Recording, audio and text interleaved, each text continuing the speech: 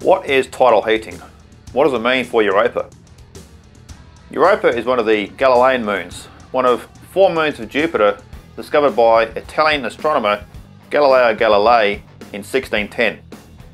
This moon is covered with a thick icy shell, but underneath may be a deep ocean of salty water up to 100 kilometers deep. Now, Jupiter is 5 times further from the Sun than the Earth, at an average of 778 million kilometers. The Sun doesn't really reach Europa, and it should be frozen solid. So why isn't it? It's all about orbits. Europa moves along an elliptical orbit, like most worlds, and its distance from Jupiter changes. Over time, the gravitational stress on Europa changes. It's like a grip around a ball, relaxing and clenching. You can see it here with the moon and its effect on our ocean. This causes tides on Earth, and Jupiter's influence has the same effect on Europa's rocky core. It flexes. Friction and stresses within the rock create heat over time. The core is literally ebbing and flowing tidally, the same way oceans on Earth do. Over geological time, the heat created by this process has enabled liquid water to remain stable.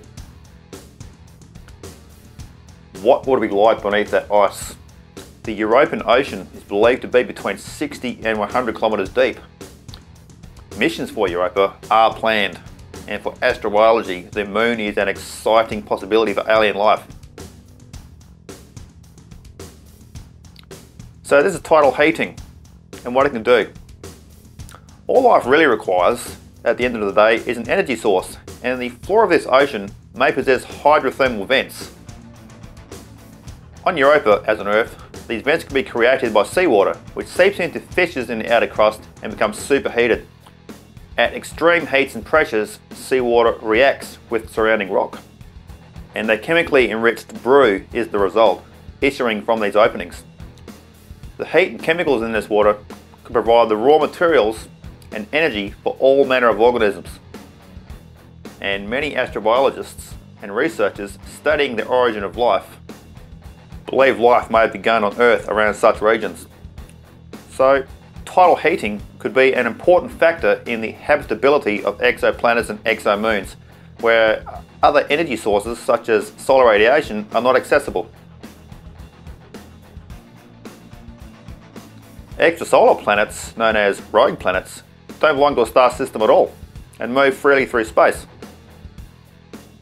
Tidal forces may provide an important energy source for life on these worlds. It's possible. Again, thanks for watching Astrobiological, bringing you the universe of plain human.